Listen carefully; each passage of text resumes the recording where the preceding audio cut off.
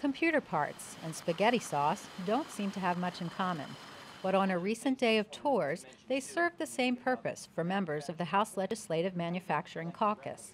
The Blair County businesses of Reclamere and Delgrosso opened their doors to educate state lawmakers. Reclamere is a data security expert, and what we do is we work with regulated industries, specifically healthcare and financial services, and help them manage off-network IT equipment, but more importantly, the certified destruction of digital data.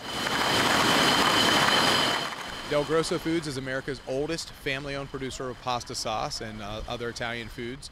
And we've been around manufacturing since 1947, and our tradition goes back to 1914 and my great-grandmother. We own the property, so that's been a benefit to us. Reclamere President Joe Harford said although his workforce is small, he has trouble finding young talent because many graduates with computer and technology degrees tend to move out of state. They will package up the old equipment and it will be shipped here. He expressed the importance of lawmakers and businesses working together on problems like this.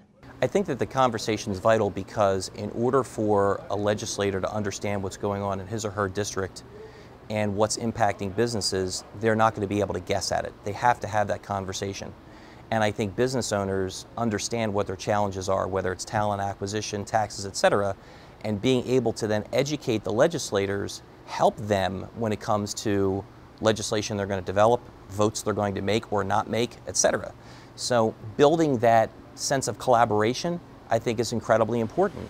Delgrosso Foods employs 95 people and is the oldest major family-owned manufacturer of pasta sauce in the United States.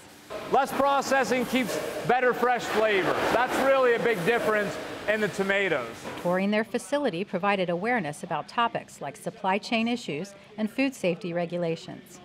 It's always important for our elected officials to understand the challenges we face, the workforce issues, and just the general growth plans and progress that we've made. And the more we can understand what they're thinking and the more they can understand what we're thinking and concerned about, the better we can partner together.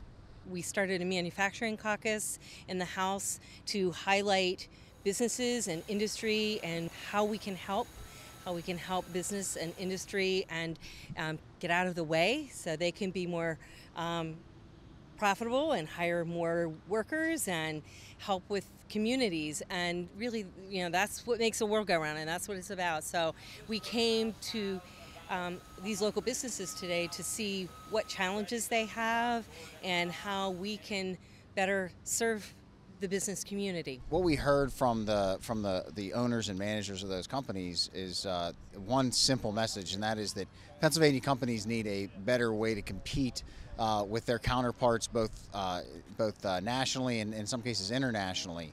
And they touched on some of the subjects that we've heard from before, which is talent acquisition, the ability to compete on a tax basis, having fair regulation, and it was really a worthwhile opportunity for us to visit these two businesses.